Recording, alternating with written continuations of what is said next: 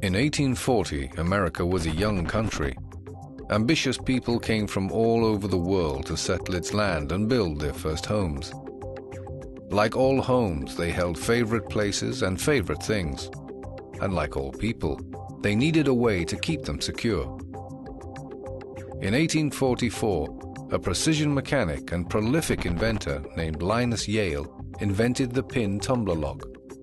In 1860, his son Linus Yale Jr. improved on the design and produced the first pin cylinder lock. This revolutionary design has stood the test of time. Versions of it are the most widely used door locks in the world today. Yale is still discovering new ways to help people secure their favorite things.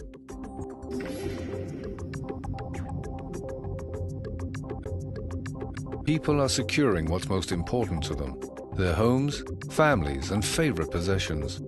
When our customers know their favorites are safe, they feel free to pursue their lives and be optimistic about the future.